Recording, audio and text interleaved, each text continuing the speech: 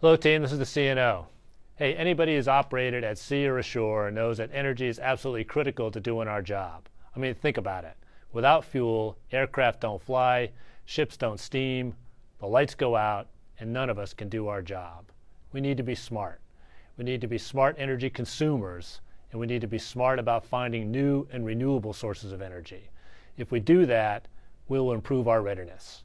Hey, little things add up here. In Yokosuka, sailors were able to reduce their energy consumption by 74%, almost 3/4, simply by securing the lights and equipment when they weren't using them. There are a lot more good ideas. You can find them at the website below.